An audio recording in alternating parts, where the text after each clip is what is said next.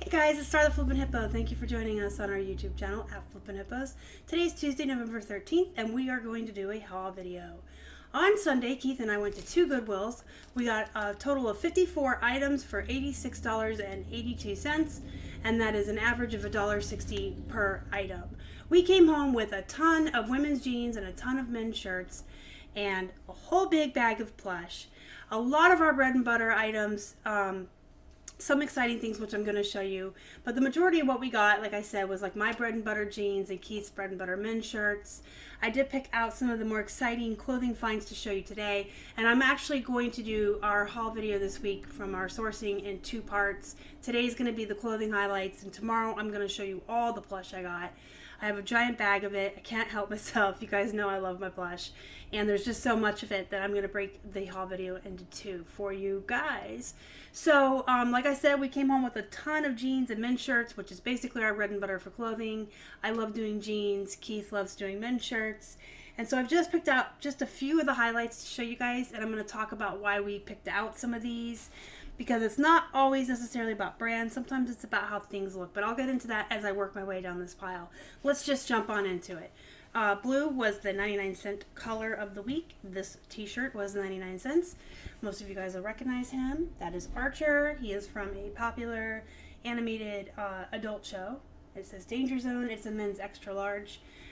Whenever we find t-shirts of popular cartoons or pop culture or comic book heroes for 99 cents, we always pick them up, especially if they're like an extra large, because that is a good size. Now, I actually found this men's shirt. It was hiding in the jeans. I'm digging through the jeans, and imagine my surprise when I come across a Donald Trump shirt. It was 99 cents too, which is the best part. So we did pick this up. It's a nice button-down blue long sleeve. It's a bigger size, and it was 99 cents, and it was just hanging out in the jeans for some reason. Somebody probably put it back and didn't want it.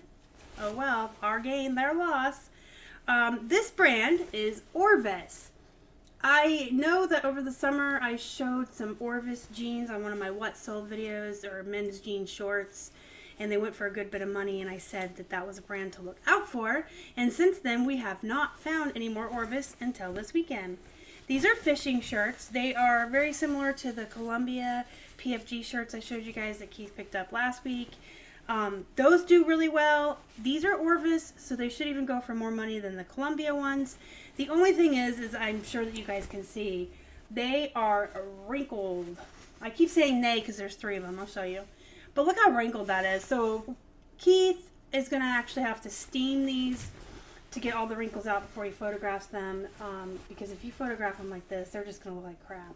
And you want your pictures to look nice. You want your clothes to look nice and crisp and wrinkle-free. Having nice photos always helps your items sell for higher dollar amounts and faster. So, yeah, these are bad. Here, I'll show you. So you got three. They're all green. They have the vents. They're all the fishing shirts. They're button up. He paid full price for them. I think it's like $5.29 for men's shirts. Like I said, they're identical. They're all the same size, the same color. They all have the vents, and they're all wrinkled. So he did pick up three of them. And I'm excited to see. We haven't comped him yet, or he might have, but we'll definitely have to steam those. And this is the last men's shirt. It is Tommy Bahama. It is just a button-up, like brown and blue plaid shirt. These Tommy Bahamas that are more plain like this do not go for as much money as the cool ones with all the graphics and stuff, but this one was only 99 cents. So we picked it up. Now we're going to get into the jeans, and I said at the beginning of the video, we're going to talk about why I picked some of these out. So I know I've said this before, but sometimes it's not always about brand. Sometimes it's about how something looks. So often if Keith finds a shirt that has really nice graphics on it, or it's just like super cool looking, but not such a great brand, if it's a couple bucks or less, he'll go ahead and pick it up. Because sometimes people will buy stuff just if it's unique, has a cool print, or has really nice graphics, and the brand doesn't matter if it's unique. Does that make sense? Especially on Posh. Like when you list stuff on Posh, people aren't always necessarily searching for brands.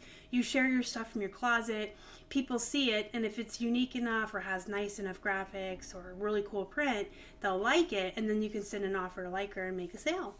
So I'm going to show you some items I picked up this weekend that aren't great brands, but they're very unique looking and nice, and I'm confident that they will do well. This was 99 cents. This is Paris Blues. Again, not a great brand, but these are cool. They have like rhinestones around the waist. They have a raw waistline, and they're real low rise, and they have ultra wide flare legs. I'm probably going to list them as bell bottoms, and the hems are raw as well. So these are just like some cool hippie boho bell bottom pants. They have the raw waist and the raw hems and those nice little rhinestones around the waist. And these aren't jeans, these are slacks, and they have a side zip. I've never even heard of this brand. It's called 6x6. But look at the print on these. This is amazing. I don't know if I said it already, but these were 99 cents, and these are just so cool. And I've had slacks like this before, or like pants that are side zip that are really bright and loud, floral prints or boho prints like paisley and stuff, and I do really well with them. So for 99 cents, I will definitely pick up really loud pants like that all day long. I don't care about the brand. These are Gloria Vanderbilt. Now, Gloria Vanderbilt's actually one of my bread and butter brands. I will pick it up if I find it for 99 cents. I focus only on grabbing like the larger sizes, size 14 and up. But anytime I find Gloria Vanderbilt size 14 and up, I do snatch it up for 99 cents. It's one of my bread and butter brands. But these actually, well, they are size 16, so they're a good size. But look at them. I picked them up because they were 99 cents, but they are super cool. They have all these different colored stripes, and they're multicolored, I guess. There's all kinds of colors in here: purple, tan, green, red, white. So I thought those were pretty neat, and they're a bigger size, which is also good. These are unique. They were 99 cents. I picked them up simply because of the way they look. They're like a dark gray, light black color, and they have pinstripes, and I don't know if the light's showing it, but the pinstripes are silver and they're glittery. They are glittery and really super shiny. I just thought that these were cool for 99 cents. Again, sometimes I pick stuff up just because it has a nice look to it. These are Talbots. They were 99 cents and new with tags. Now, Talbots is another bread and butter brand for me. I typically, again, only get them if they're like 99 cents and size 14 or larger. These are only a size 10, but they still had their tags, so I did grab them. I will, you guys know this, I know I've said it. If I find stuff that's new with tags for 99 cents, I will buy it regardless of brand, because new with tags moves quicker and fetches you more money. This is a, this was 99 cents. This isn't a great brand either. I just wanted to show them U.S. Polo Association because they are a good size, but look at this pocket. So I thought these were kind of neat looking for 99 cents, so I grabbed them. Now I have two pairs of men's jeans to show you. If you watched my What Sold video last night, I sold a pair of BKE men's jeans, the Seth style. I accepted a best offer of $40, and I said in that video, I start all of my men's BKE jeans at $50. Universally. I always start them at $50, and I usually take a best offer of $45 or $40, and that's fine. That's why I start so high, because I know I can get $40 or $45 for them. So I start at $50 with best offer on, and of course on Posh they can do offers, or you can send them offers. So I did pick up two more pairs of men's BKE jeans. I paid full price. I paid $6.99 for these, but I am confident that I will get at least $40 minimum, if not more, per pair. These are the BKE Derricks. They are a size 32 waist. These I really liked. They have the flat pockets in the back that button, but they are distressed, they are ripped, and they are destroyed. And for whatever reason, jeans that are ripped, distressed, destroyed do really well. And I got one more pair to show you guys. These are the BKE Bradens. These are a size 34 waist.